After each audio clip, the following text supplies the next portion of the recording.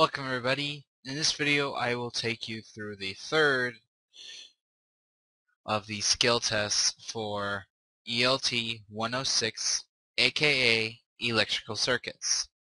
So let's begin this skill test. As I've stated before, this is your work order. Expenditures will fill up at the end when you have completed the circuit. Status of repairs is when somebody else has tried to fix the problem in the circuit and has not been able to. And problem description is what the person who has reported the problem says that they have noticed with it. You want to pay extra close attention to this and to this. This can give you hints on how to figure out how to fix this quickly and efficiently. So let us begin.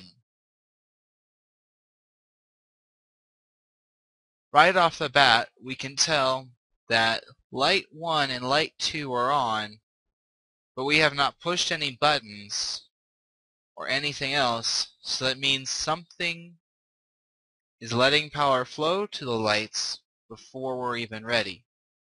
Let us see if the lights turn off when we push one of the off buttons. PB4, they turn off as long as we hold it, but when we let go, they turn back on. PB5, same thing.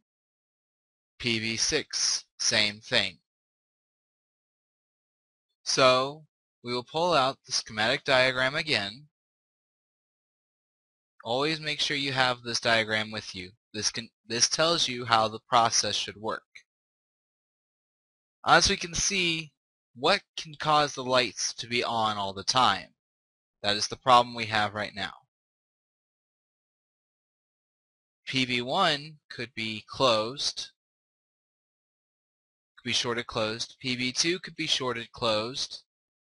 PB3 could be shorted closed, or the relay parts open contacts 1-3 could be closed and 8-6 could be closed.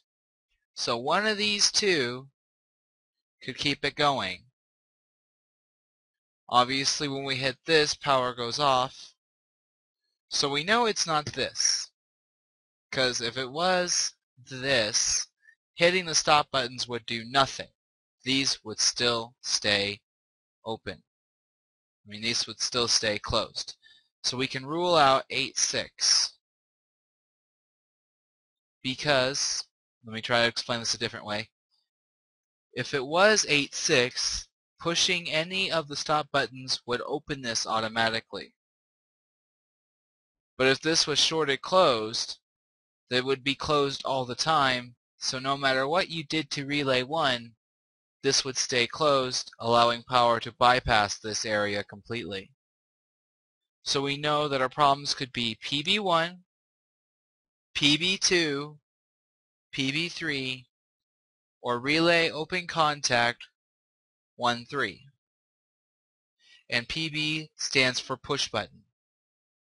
So let's observe to see if we see anything. The lights LT1 and LT2 are lit, as we can see, and relay 1 appears picked up. You can tell it is picked up because you can see the little light on the relay. So how do we test this? Well, the easiest way to test it is resistance, because we know the problem is either push button 1, push button 2, push button 3, or this relay contact. So we're dealing with a mechanical problem. So go to your circuit breaker, turn off the lighting circuit, lock out, and verify dead. Make sure you do this so you do not get dinged for safety errors while doing this.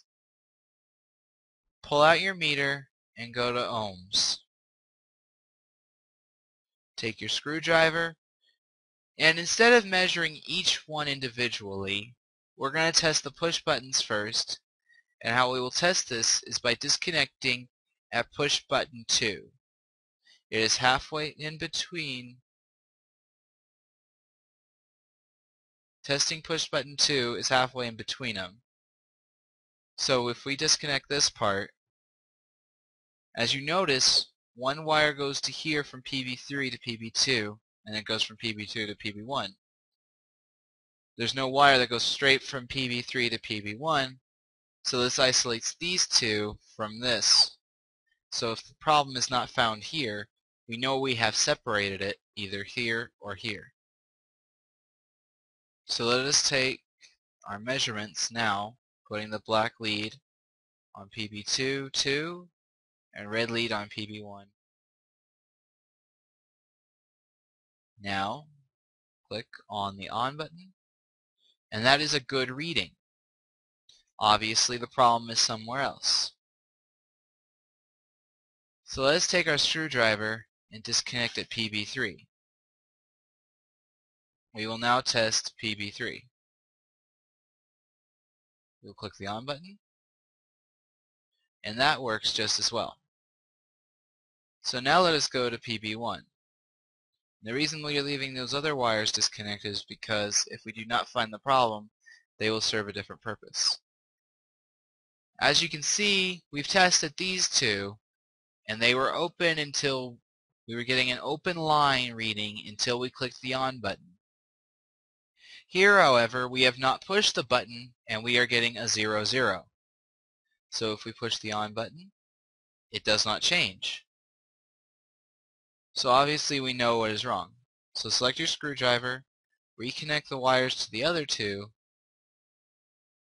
take your wrench, and make sure you select PB1 because these are two different switches. They're in the same area, but they're two different switches. Select PB1, and we will want to replace it. Turn your meter off, remove lock, turn on the lighting circuit, and test it. Already we can tell it is working better than it was because the lights are off when we turn off and they are on when we turn the on buttons. By observation we could tell that the problem was with a push button and or relay contact, normally open contact. If we had not found it after testing the push buttons, we would have tested this open contact here, relay open contact 1, 3. If we had still not found the problem, we would then have tested the wires to see if a wire was wrong. I hope you find this video instructional and helpful. Thank you.